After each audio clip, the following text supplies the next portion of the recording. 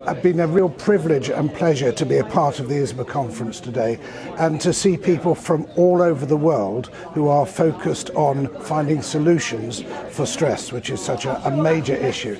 It was my privilege to publish Carol Spear's book, Show Stress Who's Boss, which has been such a success around the world and of course in Arabic in the Middle East as well.